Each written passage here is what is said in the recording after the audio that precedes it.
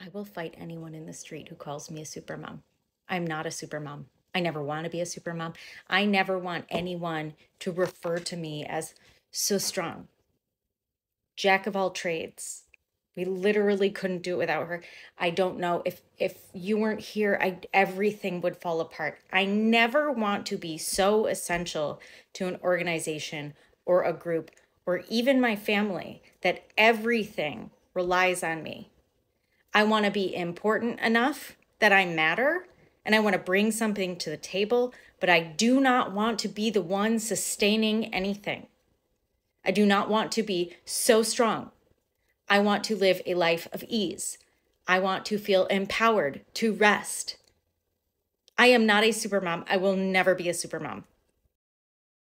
If you were to match the energy and effort being put in by other people and give just as much as them, and the whole thing would fall apart, you were overcompensating to a point that it was unsustainable.